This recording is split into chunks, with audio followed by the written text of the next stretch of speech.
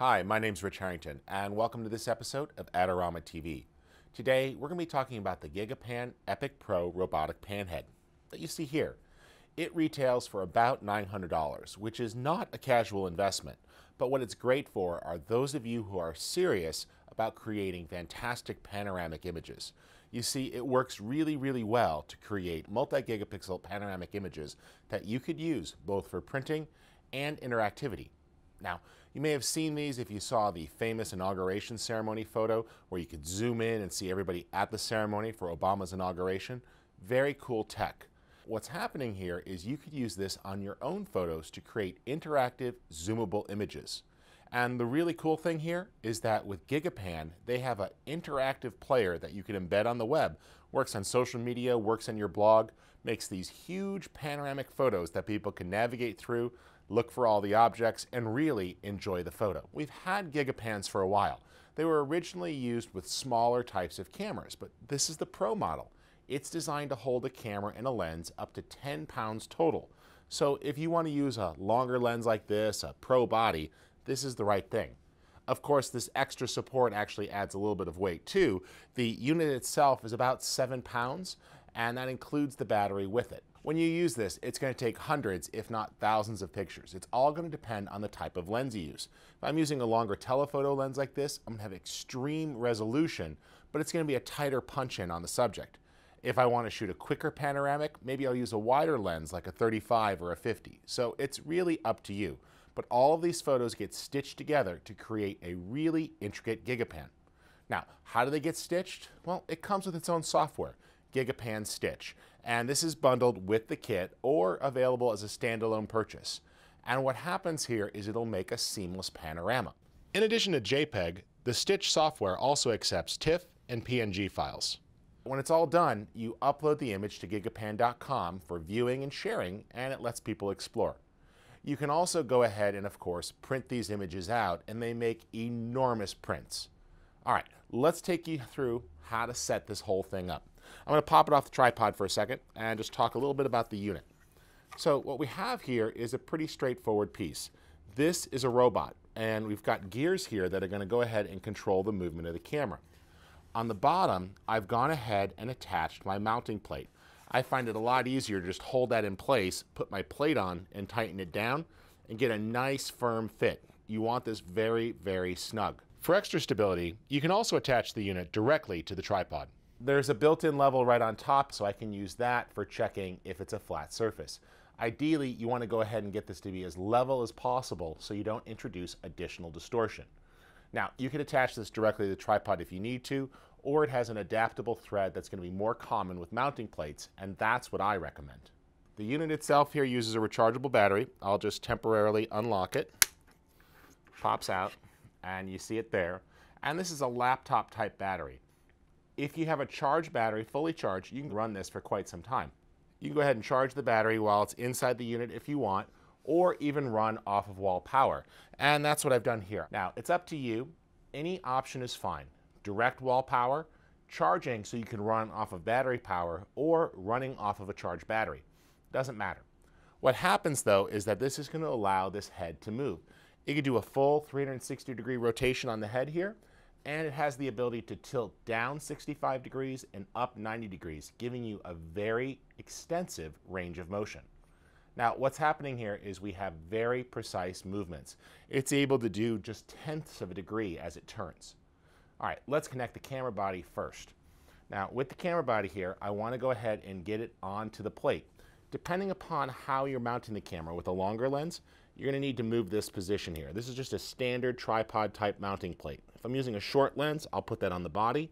In this case, since I'm using a longer lens, I attach it to the shoe. Now, there are 7 cables included in the kit, and these trigger cables will go ahead and remotely control the camera. You're going to want to use the one that's right for your body, but even if it doesn't work, you can actually manually program the camera itself and the head and just sync them up. With the trigger cable, what's going to happen here is it's going to give you the ability to actually trigger the camera and control many of the features. This is going to allow it to go ahead and take a shot and match that shot to the movement of the head. I'll go ahead and attach the USB cable to the robotic head and then use the connection port on the camera itself. Now, make sure the plugs are firmly pushed in, and in that case, we've made a proper connection from the robotic head to the camera body. The next thing we need to do is balance this whole thing out, and that's going to depend on the type of lens you're using. In this case, I'm using a long lens with a collar and a foot, so the camera is elevated a bit. Therefore, I need to drop this down. Now, this will go up and down within this frame here, and what you're trying to do is essentially center the camera body between these 2 points. When you have that, you can go ahead and tighten things down. There we go. Next, you can go ahead and move the camera body forward and backwards, and you're trying to find the nodal point. You see there that it does slide. What I'm looking for is to take the center here where the focus collar is and put that at about the midpoint of these 2 bars here. Once I've done that, I can tighten that down. Now, there are more precise ways to align that, but just using that focus ring as your guide point generally works pretty well. And you'll only need to take the extra steps described in the manual if you're doing extreme close-ups and you're not that far away from your subject. In most cases with panoramic photography, getting it reasonably close is going to absolutely work. Now, what type of lens do you want to use? Well, it all depends on the end resolution that you're going for.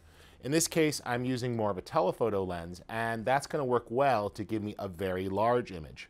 If I wanted to shoot a scene that had quick changes in it, such as a crowd scene, then I'd go with a wider lens so it could capture the scene more quickly with more imagery in each exposure. Okay, now that everything's attached, I just need to set up the camera. I'll go ahead in the menu and go down to Camera Setup and click OK. And what I need to do is adjust the field of view. So I'll click OK and set my zoom, hit OK, set the horizon to the top of the camera screen. So since I'm shooting this block here, I've done that. And I'll click OK. And then it says align it with the bottom of the camera screen. Now, this could be any edge in your shot. So I've done that there, and I click OK, and it determines my field of view. Now, depending upon the lens you use, the field of view may be bigger or smaller. In this case, I'm shooting telephoto, so it's going to be smaller. If I was using a wider angle lens, I'd get more in the frame. Once the field of view is set up, I can go up to New Panorama and click OK. And what I need to do is adjust the zoom. Now, I've already done this with the previous step, so I could just reuse that. I'll click OK, and it says pan to the upper left corner of the panel. So with the D-pad, I've gone ahead and aligned that. It now prompts me to pan to the lower right corner. Now, I'm going to shoot this shelving unit here, just because it's in our studio, and it'll give you a good idea of what's happening. And you see how much we could tilt. And click OK. And it's determined that it's going to require 7 pictures across and 7 pictures down to do that.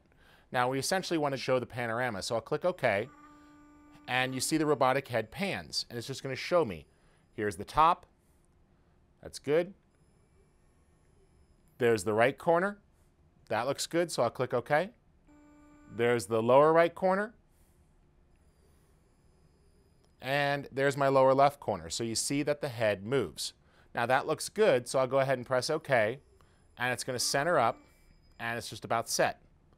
Okay, now that it's gone ahead and set itself up, I'll just check it. Ask me if I'm ready to start, I'll click OK. The camera is on. It's just going to run you through a very simple checklist. Is it balanced? Yes. Is the exposure locked? Yes. Is the focus locked? Is the flash off? Now I've clicked OK, it's going to start to take the panoramic photo. Now this is extremely accurate. That's because it's going to have 0.04 degrees for the tilt and 0.12 degrees for the pan. Very, very small movements. Now this is just going to keep going through and shooting the individual frames, and it goes through and builds the panorama. Now there are several advanced options here that are worth noting, and it's really cool some of the things you could do with this camera. First off, what happens is this thing is firmware updatable. So one of the recent additions is the ability to shoot bracketed. You can shoot up to 20 exposures for positions, and this allows you to use the camera's AEB, automatic exposure bracketing, or the bracketing controls that are built in to shoot multiple exposures for each position. Really useful if you want to do HDR and then merge those in post and bring them in, or go ahead beyond that. In fact, you can even get beyond the limitations of your camera's firmware by using your camera shooting in bulb mode and letting the control cable do its job. Now, some other things worth talking about: time display. One of the things that's nice is you could check how long is it going to take to build this pano. It's going to go through and actually tell you, estimate it. Like for example, this one has got about 2.5 minutes left. Maybe you're trying to get things like a live event or deal with the remaining daylight. It's useful to know how long it's going to take to build that panoramic shot. Another thing that's nice is the ability for time-lapse, both to do a time-lapse movie if you'd like to control the camera, or to record the panoramic photo and then set it to take that same shot every hour or a 4-hour delay or daily. You can actually go in. Now in that case, I would recommend keeping the unit plugged into power so it's got plenty to run off of. I highly recommend you explore it if you want to do panoramic prints, interactive panos, or even robotic controlled time-lapse for time-lapse video. Now, what's also included here, let's just walk through what's in the box. You get the head, you get the GigaPan Stitch software, and that software, we're going to do a detailed review coming up on another episode where we put some of these pictures together and show you how to merge them. That's going to have tagging, social integration with things like Facebook, the ability to brand with your logos. It's pretty cool. But besides the software and the head, you get the power supply, the external battery, and 7 different connection cables which work really well for most cameras. They do have a detailed chart on their website that you can look up, although I encourage you to go ahead and dig a little deeper. For example, the D600, very new camera, wasn't listed as officially supported, but I saw the D800 was, and they both use the same connection ports, so I took a gamble. Sure enough, it worked. Now, this is just one of the many new products that are actually being carried at the Adorama Forensics Department, so if you're looking for things like crime scene equipment, scopes, or sights, that's actually there. And of course, those of you looking for traditional photography, this is a great unit and lots more things on the Adorama website. All right, we'll be back in the future taking a look at how to put these photos together and using the software tools. For Adorama TV, my name's Rich Harrington.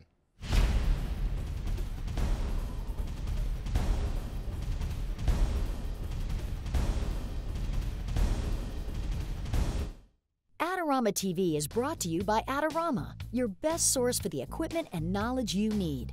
For all the latest photography, video, and computer gear, visit Adorama.com.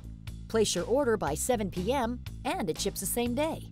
Plus, the next time you're in New York City, be sure to visit our store located on 18th Street between 5th and 6th Avenue. Check out the Adorama Rental Company for professional cameras, lighting, computers, and more. We'll help you make the best selection to match your needs while giving you the knowledge to achieve the best outcome from your rental. Adorama is your complete solution for equipment, printing, training, and more. Adorama, more than a camera store.